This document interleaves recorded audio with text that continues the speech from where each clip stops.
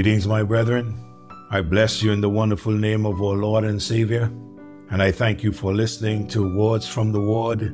And I trust that as you listen, you would get your Bible and follow along and see what I'm telling you, that it is all from the Word of God.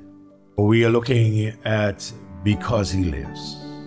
Oh, what a wonderful thing to know that Jesus Christ is alive.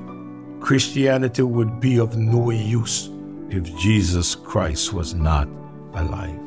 But because He lived, I can face tomorrow. We looked at how Jesus spoke to His disciples and He told them the words that He spoke. Those words were doubted and they were forgotten. The songwriter in the song entitled The Old Rugged Cross, he said, "To the old rugged cross I will ever be true, its shame and reproach gladly bear. Then He'll call me someday to my home far away, where His glory forever I'll share. So I cherish the old rugged cross. Till my trophies at last I lay down, I will cling to the old rugged cross, and someday I'll exchange it for a crown." What a beautiful song. We closed last morning on the words He spoke were doubted and forgotten. I shared with you how His enemies were the ones that remember what He said about His resurrection. I shared with you that the women did not remember. I shared with you that Mary Magdalene did not remember. I shared with you that Peter and John did not remember, but let me share with you that the apostles did not remember. In Luke chapter number 24, verse number 7 down to verse number 11, the Bible said, saying, "The Son of Man must be delivered into the hands of sinful men and be crucified, and the third day rise again."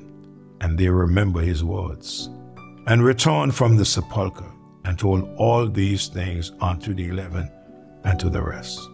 And it was Mary Magdalene, and Joanna, and Mary the mother of James, and the other women that were with them, which told these things unto the apostles. Look at verse 11. And their words seemed to them as idle tales, and they believed them not.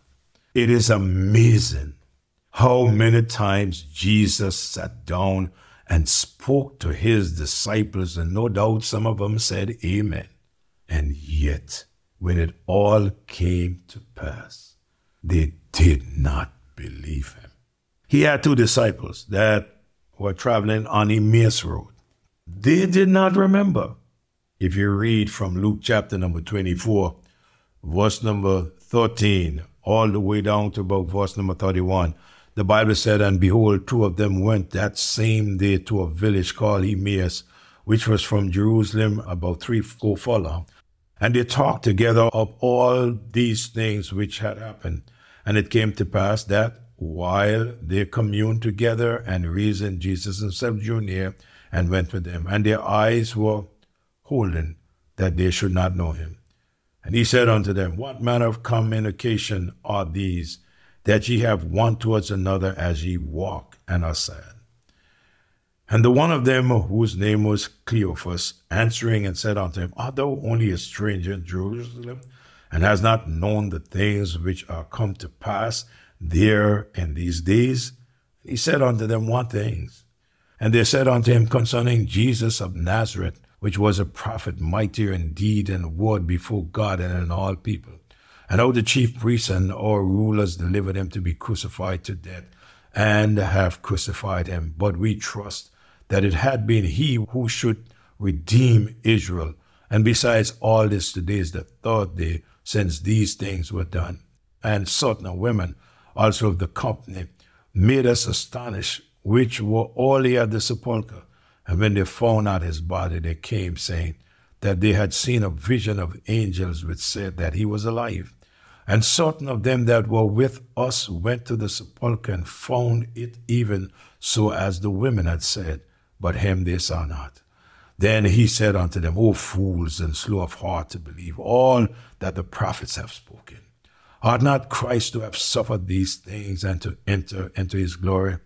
And beginning at Moses and all the prophets, he expounded unto them and all the scriptures, the things concerning himself. And they drew nigh unto the village whither they went, and he made as though that he would have gone further, but constrained him, saying, Abide with us, for it is towards evening, and the day is far spent. And he went in and he tarried with them. And it came to pass, as he sat at meat with them, he took bread, and he blessed it, and he brake it, and he gave it to them. And their eyes were open, and they knew him, and he vanished out of their sight. These two disciples, they didn't remember. Thomas did not remember. When you go to John chapter number 20 and verse number 24 to verse number 29. But Thomas, one of the 12 called Didymus, was not with them when Jesus came. And the other disciples therefore said unto him, We have seen the Lord. But he said unto them, Except I shall see in his hand the print of the nails, and put my finger into the print of the nails, and thrust my hand into his side, I will not believe. And after 8 days again his disciples were within, and Thomas with them. Then came Jesus, and the doors being shut, and he stood in the midst and said, Peace be unto thee. Then said he to Thomas, Reach hither thy finger. Behold my hands, thy hand, and thrust in my side. And be not faithless, but believe. And Thomas answered and said unto him, My Lord, my God.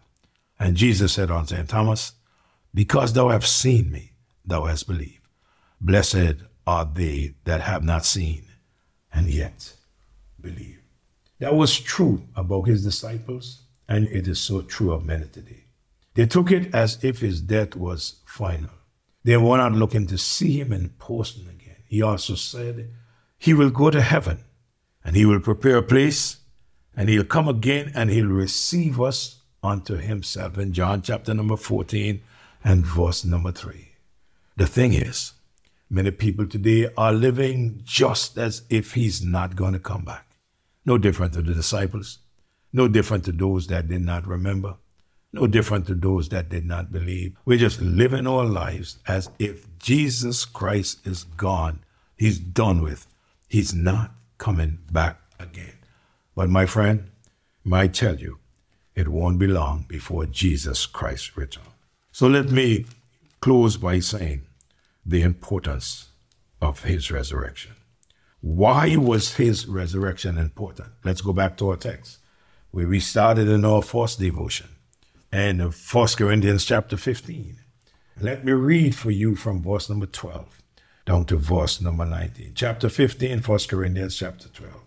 And I'm going to share with you the importance of the resurrection in the few seconds that I have remaining. He said, Now if Christ be preached that he rose from the dead, how say some among you that there is no resurrection of the dead? But if there be no resurrection of the dead, then is Christ not risen. And if Christ be not risen, then is our preaching vain, and your faith is also vain. Yea, and ye have found false witnesses of God, because ye have testified of God that he raised up Christ, whom he raised not up, if so be that the dead rise not. For if the dead rise not, then is not Christ raised. And if Christ be not raised, your faith is vain, and ye are yet in your sin. And they also which are fallen asleep in Christ are perished. If in this life only we have hope, we are of all men most miserable. We are of all men most miserable. The resurrection of Christ is the constitution. It is the Bill of Rights and the declaration of the independence of the Christian faith. The sign of Christianity is not really the cross, as important as the cross may be. The sign of Christianity is the empty tomb. If there is no resurrection, then we all need to close shop and join the rest of the world. If one denies the resurrection, he's forced to accept 6 or 7 terrible conclusions. The enemies of the gospel, they deny the resurrection.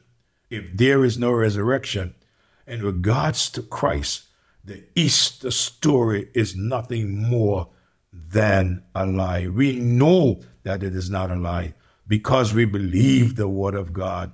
We believe the empty tomb. We believe the eyewitnesses. We believe Mary Magdalene. We believe the women. We believe Peter, the denier of Christ. We believe the 2 disciples on Emmaus Road. We believe the 10 disciples at once in John chapter 20. 1 week after, he appeared to the 11 of the disciples.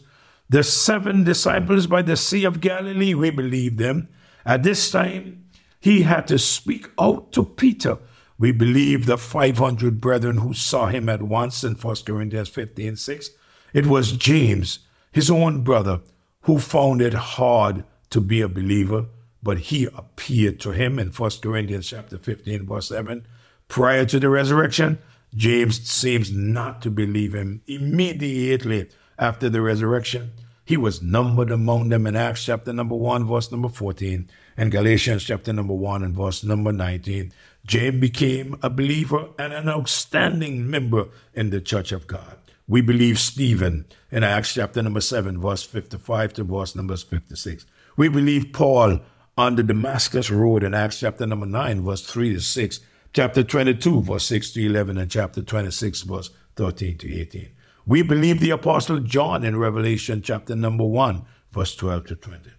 In regards to the gospel preaching, it would be useless, according to 1 Corinthians chapter 15 and verse number 14, if Christ is not raised. We know that is not true because of Romans 1:16, where Paul said, I am not ashamed of the gospel of Christ, for it is the power of God unto salvation to everyone that believeth, to the Jew first and also to the Greek. We know it is the gospel that we heard. In regards to all gospel preachers, we'll be nothing more than liars if Christ is not risen. And regard to all believers, according to chapter 15 and verse number 4, he said, and if Christ be not risen, then is our preaching vain, and your faith is also vain. But each and every one of us can testify to the fact he's alive. He's alive. Jesus Christ is alive, and because he lived, I can face tomorrow. Thank God that Jesus Christ is alive. Father, we thank you so much for sending your Son, the Lord Jesus Christ, to the cross to die for our sins. And now, Lord, as we continue to live for you, may your will be done in our lives. Bless your people.